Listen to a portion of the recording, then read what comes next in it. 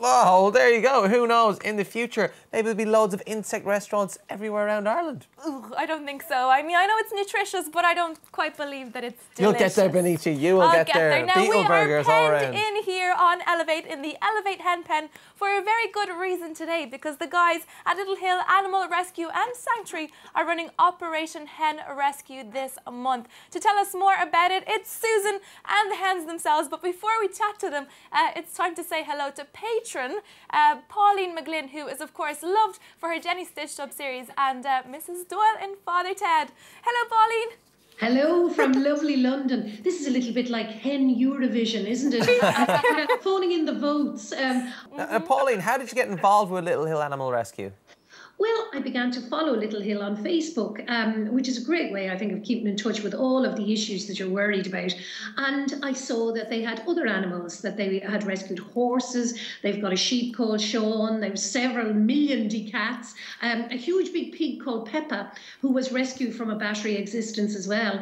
And then I saw that they were doing the hen rescue, and I just wanted to be able to help out. You have become patron and you're helping out loads by knitting little jumpers for our lovely hen friends. And we have, of course, Melissa and Pauline the hen here as well, and Susan, who is kind of a Little Hill Animal Rescue and Sanctuary representative. So can you tell us how much it means to you guys to obviously have Pauline knitting hens, being a patron and spreading good word about what you're doing? Well, it's fabulous. I mean, we've gotten thousands of homes as a result of Pauline getting the word out for us, and I mean, everyone seems to love Pauline, so everyone's really eager to help. I mean, we've people offering to knit jumpers from all over the world. Can you tell us a bit about the jumpers? Who came up with this idea? Well, I think it's always been the case. You know, if, say, people have 3 pet hens, you know, they want to do everything they can for them. So, as you can see, Pauline has very, very few feathers, and it's too cold for her. Why is that? What happened to Pauline? They generally, I think it's pretty much a year of being locked in a cage in the dark. You know. So our little hens have basically been through a lot. Yes, very stressed. In their lives. Yes, very stressed. And you want people to give them lovely homes. Yes. What do they like to actually have as pets or have around the home?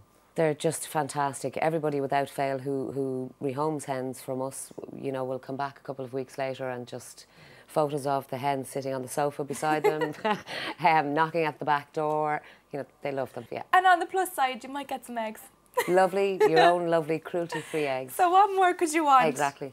Now, Pauline, do you have any pets yourself? Have you maybe decided to adopt a couple of hens?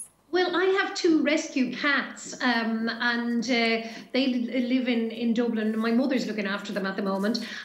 So I haven't been able to take any hens this time out, but I really, in the future, I would love to, because I think this is one of the really important things about the rescue, is that it's putting a spotlight on the fact that we need to know where our food comes from. And I have to say to all of the younger generation out there that animal welfare is, you know, it's really important, because what we eat is who we are as well. So it's human welfare. It's so true. Here. And I think that that's what the younger generation are going to grow up knowing. They're going to know where their food is coming from, and they're going to be curious. And I think if we can just teach everybody a little bit of respect for the animals that are doing so much for us and for the earth, then, you know, our Pauline, you're doing actually a wonderful amount of work yourself for the hens and the animals, and we thank you so much for joining us and taking time out of your schedule. We've run out of time, unfortunately, but we actually could talk for ages, and of course hear the stories of all the hens. And Susan, thank you so much for coming in. And once again, to find out more, littlehilanimalrescue.ie is the website where you can go out to find out, and of course hopefully adopt some hens if you can. But now it's straight over to the gang in Brainfreeze, who are answering today's big question.